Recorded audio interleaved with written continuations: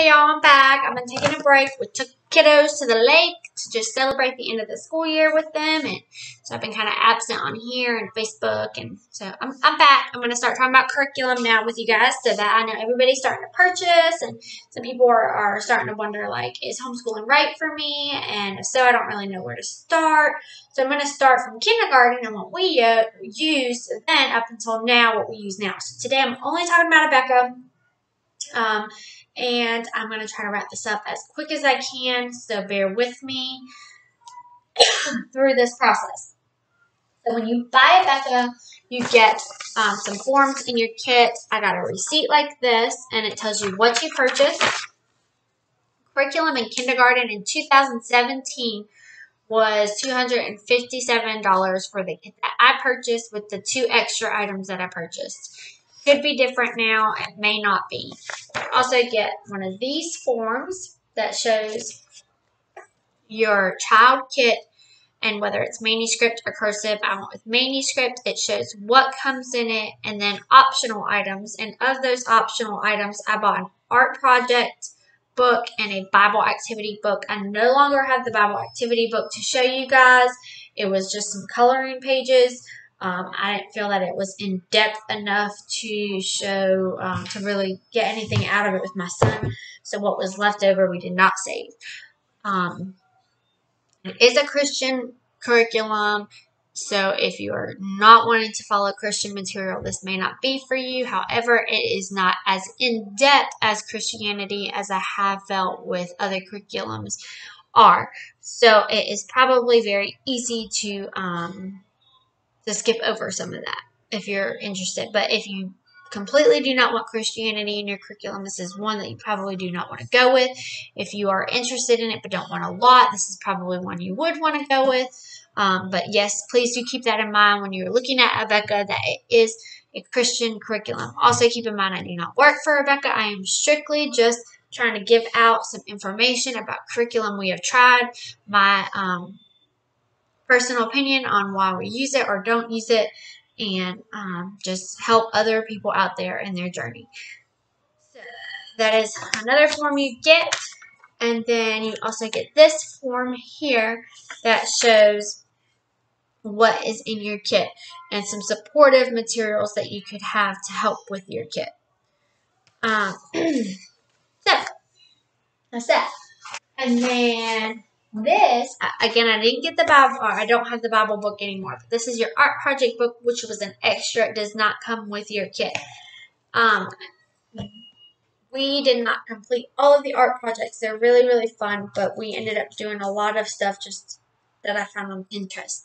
But these are great art projects. My son had fun with the ones that we did, and we still picked through it from time to time. So they are very thick material, so they last well. And on the pages, they have a month to tell you, like, a good time to do them. And you cut them out, or it gives you instructions on what to do with them. But in this particular one, you would cut it out. And then you would take this page out, and you're making like a little fish tank. And there's actually an example of the fish tank on the back. Okay, so there's lots of little projects in here. Some of them go hand in hand with what you're learning. Some of them go with the season. Some of them are biblical based. So there's like a little cross one here. Okay, so they're fun little art projects. That's extra. It does not come with the kit, but it's a fun little source to put with your kit. You also get a few books with your kit. I think it's like 13 books at the time of my purchase. I don't know if that's still the same or not. And then you get this book, which is called my Blend and Word book. In the very beginning of the book, it had vowels, and then there was alphabet. Please keep in mind, I purchased my kit in 2017, so some of these things could have changed. There are blend letters that teach your child how to blend a consonant with a vowel, or two letters together. Okay, and then as you get towards the end, you're making small words. It starts making little phrases that aren't words, and then it goes into making small words, and then by the end of the book, they're making full, larger words, which are very good sized words for kindergarten. And then you've got these little books, and on the back of these little books, they have a date, the pages that they've read, and signatures, so that if mom is homeschooling and dad's working, or vice versa, or they go to grandma's or grandpa's or Nana and Papa's, they can take their little book and they can practice it, and they can write it on there for homework if you want to include homework in your homeschooling journey. So this is the closest curriculum that you can find to match the public school system, in my opinion. So in these books, there are I learn to read, I do read, and I can read well. So in an I learn to read book, you will find some ladders and little tiny phrases. It's not really set up like a book. It's more learning to read. Okay? And notice that their stuff is super, super colorful. And then you'll slowly get into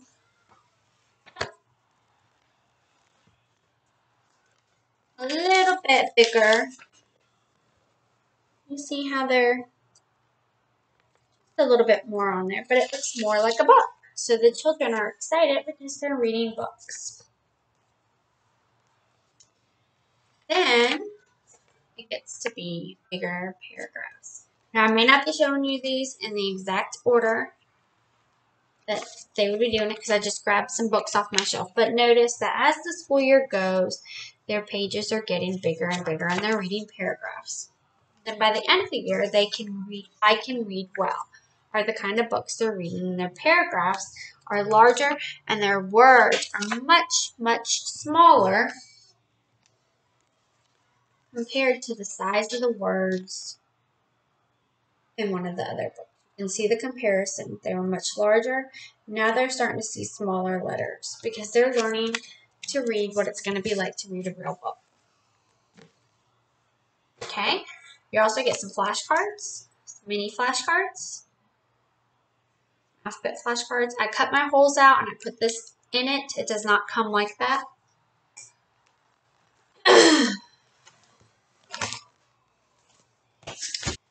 Get a box like this, and it is full of phonics flashcards. I mean, there's a whole bunch in here. See how many there's? There's a lot. Okay, and these flashcards you use with your phonics program. I'll give you an example like shh, shit, and then I'll give you a whole bunch of words that start with shh. Okay, there's a lot. So like we'll give you a whole bunch of words that either start with the or end in the. There's also teaching tips on the back of these flashcards, if you can see that. Okay, not on all of them, but most of them. So that will also come in your kit as a teaching tool. Okay.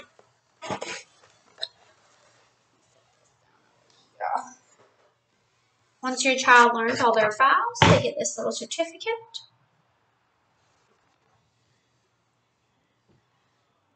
Okay.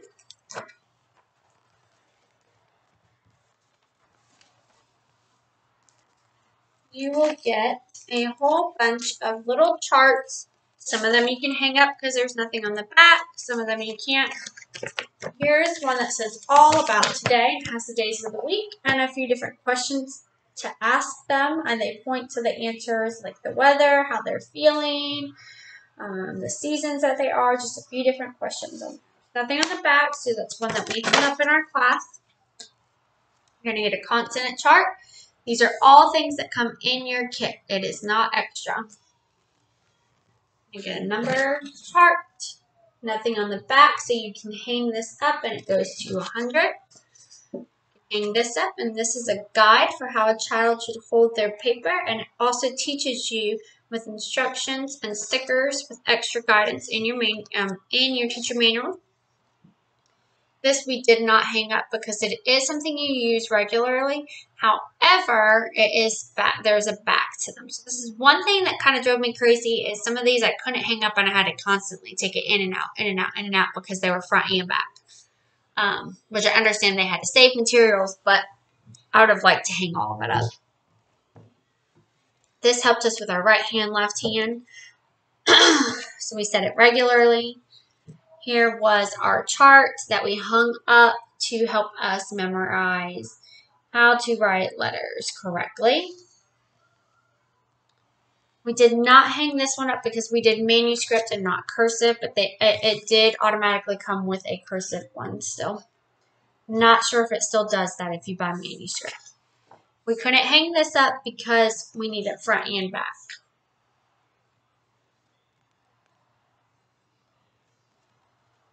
Here's your vowel chart. It also has front and back, so we were not able to hang it up. Okay, this is a chart we were able to use past kindergarten. It starts with counting by twos, and then it counts in fives and tens. This is something that you can hang up. An addition back chart. Okay, so those are some of the charts that are given to you in your kit. Those could have also changed by now. Again, we bought our stuff in 2017 to 18. In your kit, you get 2 writing tablets. One is more just your tablet. One goes hand in hand with your phonics, so there's more sentences and words in this one, whereas this one is more letters. If you do cursive, your cursive directions for your teacher handbook will be in your handbook along with all your other subjects. If you do manuscript, you will get a separate manuscript handbook for the teacher. So I will give you a glimpse inside of these. There's not much left. You can see where I tore out all the pages that we did already. So these are leftover pages. So because this is just the writing tablet, it was just writing letters. Okay, so this way. I love their writing program because it had these little houses. And so when you would describe writing M, for instance, you would say how you would start at the dot in the upstairs and bring it down to the downstairs, but do not enter the basement. And then you describe it as the levels of the house. You don't describe it as the blue line, the dot line, this line, and the red line. Because there's so many lines, the children could get confused. So my son really, really enjoyed the houses, and he grasped that very, very, very well. And he loved hearing the upstairs, downstairs, and the basement. And because of that, I'll probably buy these writing tablets again just for my daughter's writing. Okay, and then this is the phonics one, and you will notice that there's more like sentences in here, words. So you'll trace them, and then you'll copy it under them for you to see. Okay. Okay, and then in this program, you also get some little games. The games come with this as like a cover, and then they're all behind it, and they're in a sleeve like. I keep mine in a baggie now. And then they come with lots of pieces that are like an stencil, and you pop them out. And I popped all mine out, and I put them in baggies with the name of the games on there. Like this one was Peter Rabbit, so I wrote it on here. So there's tons of little games. You just pop them out, and I suggest putting them in baggies. You have all your games. Okay, and then your game boards are like this. Okay, and you can play these whenever you want. And sometimes your curriculum will tell you, like on a certain day that you're doing math or phonics or something, which game they would suggest you play as well. Okay, So there's tons of boards here of different games. You notice one of the things that Abeka is known for is their use of color. All of their stuff is super colorful to drag your to draw the children's attention.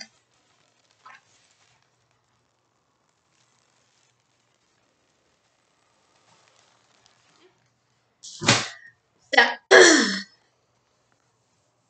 let me talk about teacher manuals, and then I will show you the stuff, and then I will try to wrap it up. Okay. So this is what a writing manuscript teacher manual looks like. I flipped to lesson 21, so that's what I'm going to talk to here, and then I will use lesson 21 in there. So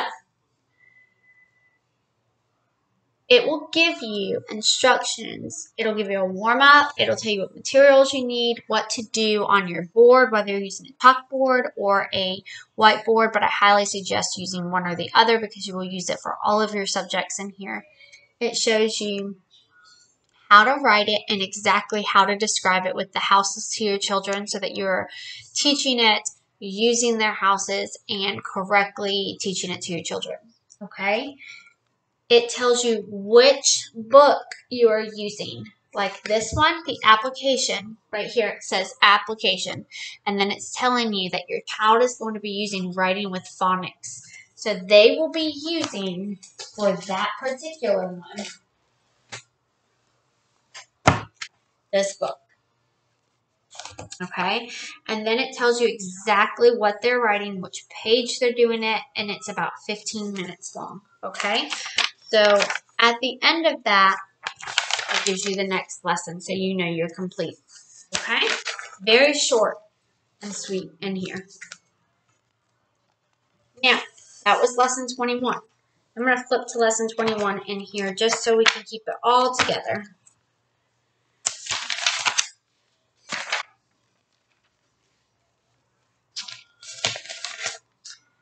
When you go to a lesson, it has a big circle in here, okay? And it'll tell you what subject you're doing. In this case, it's phonics. And then it'll say preparation. It'll tell you all the items you need, okay? Your materials. It'll tell you your visuals that you need. It'll tell you how to warm up and review. It'll tell you instructions exactly how to teach it. It tells you in bold what to say to your child exactly word for word. It tells you application, what they're going to do, what books they might use, which worksheets they might use. And then it goes to the next subject, phonics review. So you're still in phonics, but you're reviewing phonics. So probably from a previous day. Okay, and then it says lesson 21, handwriting. I crossed out handwriting because the handwriting in here is cursive. As you can see, it shows it in cursive, okay?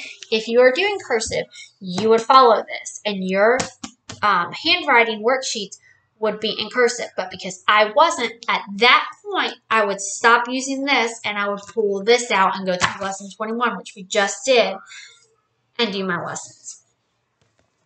Okay, then you would turn over and your next subject is numbers, which is math.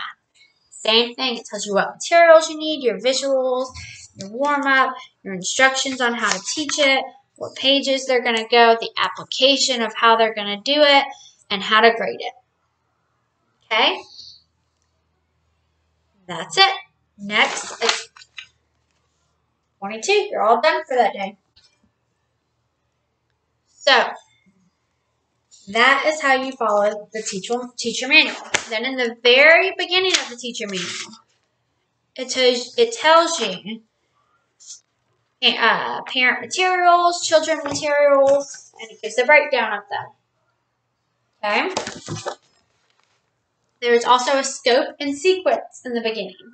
The scope and sequence, tells you what lessons you're going to be doing, when you're going to be doing them, and what you're going to be learning. For instance, it says lessons 61 through 90 is when you start reading in those books that I showed you earlier, the blend book and the I Do Read, I Learn to Read books. Before that, you're learning phonics in your workbooks, but you're never picking those books up. So this gives you a scope of sequence for your phonics, your reading, your writing, and your numbers, because those are your 4 main subjects. If you want to do social studies and science, you have to buy those separately. They are not included in your kit. If you want to do art or Bible, you have to buy those separately. They are not included in your kit. Okay? This also tells you a suggested daily schedule on how long they feel it should take you for each subject. So for instance, it says Bible, 15 minutes, phonics, 10, handwriting, 10, reading, 5, numbers, 10, phonics review, 5, seat work, writing tablet, 5, skills development, 10, enrichment activity may vary daily. Okay? Then it gives you a sample combination grade schedule. Okay? And then there is also a sample of their homeschooling calendar planner. Okay?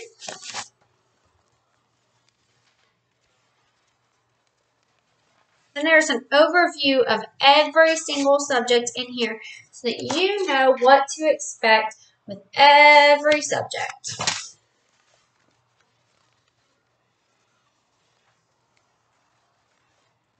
Then you get into your daily plans, which are what we talked about with your lesson plans, and we went over one, which was lesson 21. Okay, and then in the back of this, you have your appendix.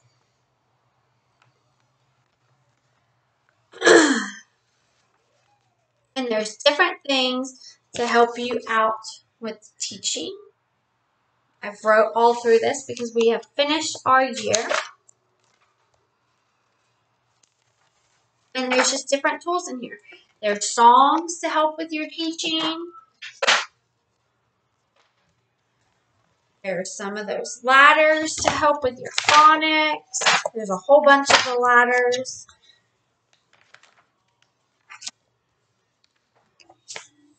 You have report cards back here. These are extras that I had. Progress reports. Check them out. I mean, they are really, really in depth.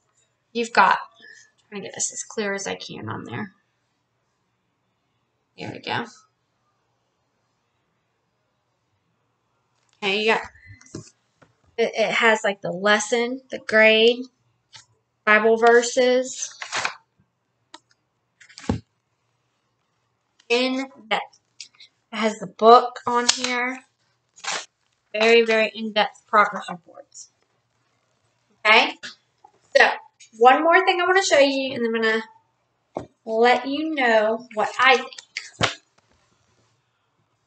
So, with this kit, these are some of the other books you get that I did not show. The Think and Learn, the number skills, and the letter skills. I'm going to show you all those now without the tops and backs of these books because I took all of mine apart and I combined them in this notebook.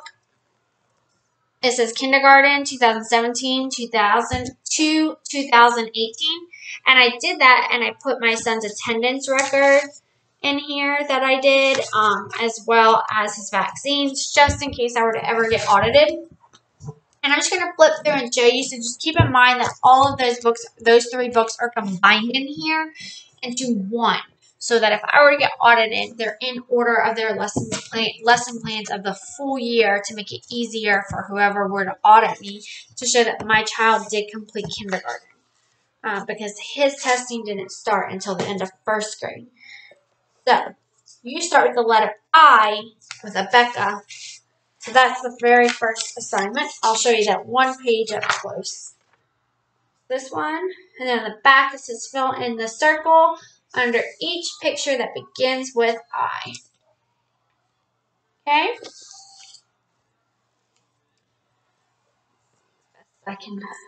There we go.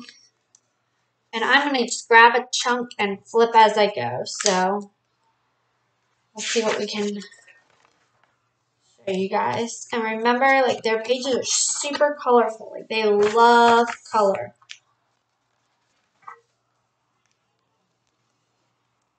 This would have been from their Think and Learn skills, as well as this. That's the Think and Learn skills. That's a phonics page.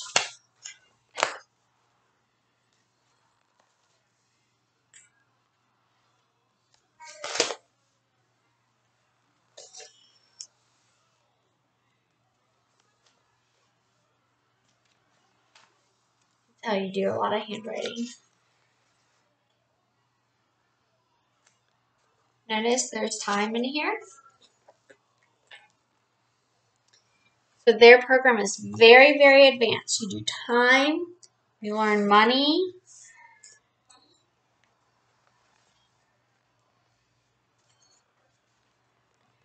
pennies, but you go beyond pennies. You do some nickels, dimes, I believe. Yep, dimes right here. Here's your dimes. Skip counting. I felt like their program was very, very advanced.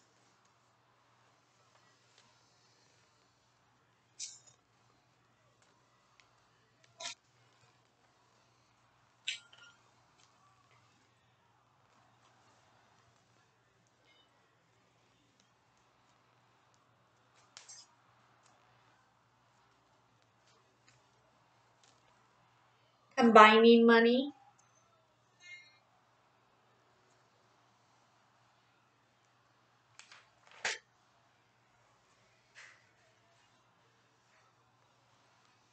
Okay. So, right. So I was trying to wrap this at 30 minutes. It's 26. So I'm going to go ahead and give my opinion. I'm going to wrap it up. So, what are my thoughts on this? It's Christian based.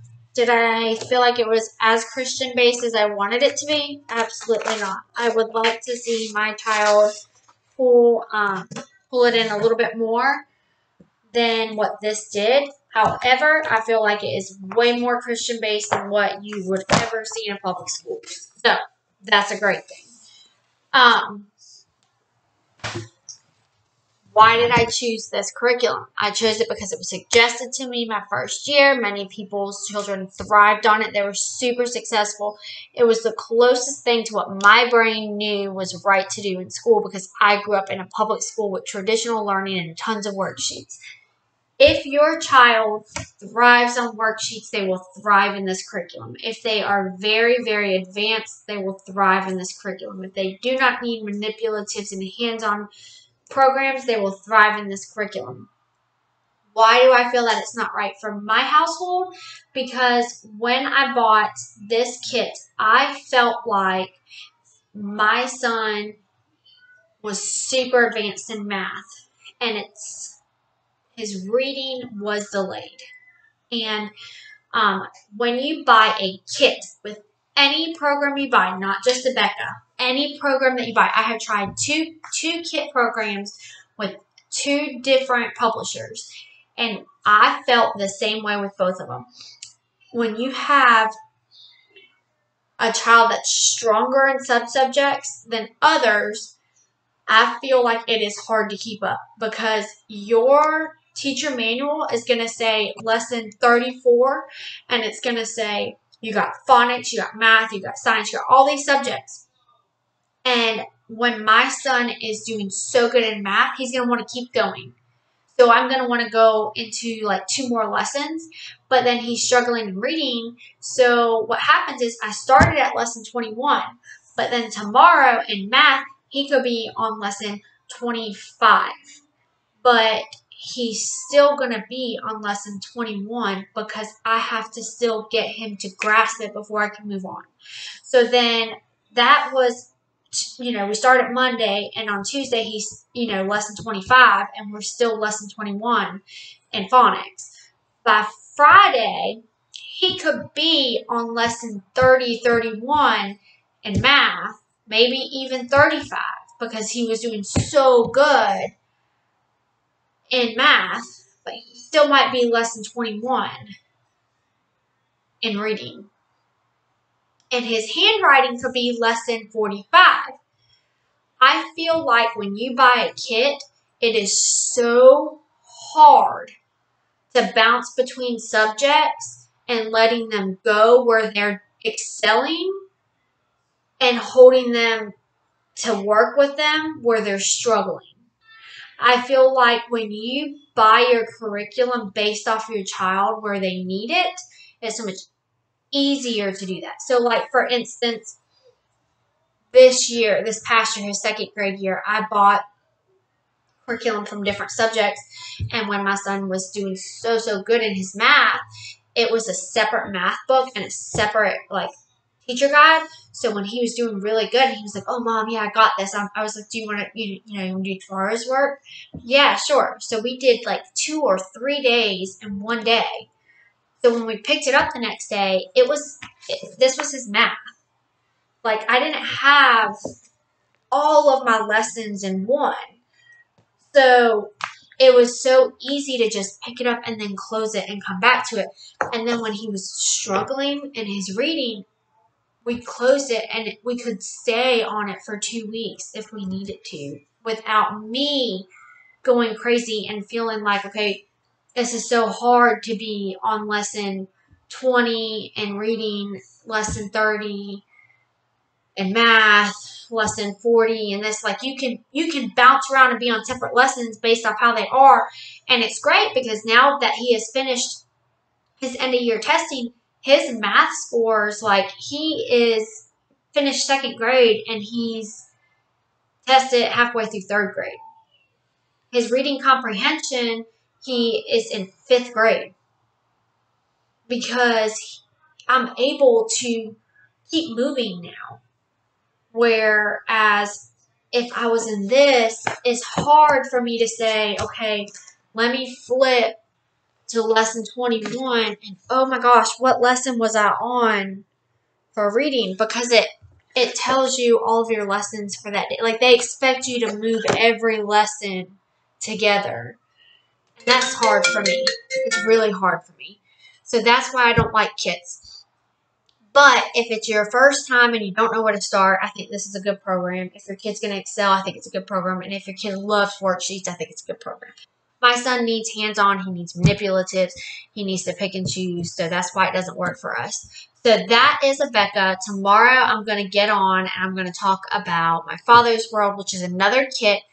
It's got a lot more hands-on. It's also biblical based. But I will talk about that one. And then after that, I will go on and I will talk about the subjects that we use. Because we did that in 1st grade. I will talk about the subjects we used for 2nd grade, which were pieced together. And I will do that one by one.